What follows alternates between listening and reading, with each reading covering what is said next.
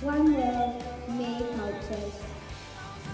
Each class has taken a country from around the world and will present some form of wearable arts that represents that country.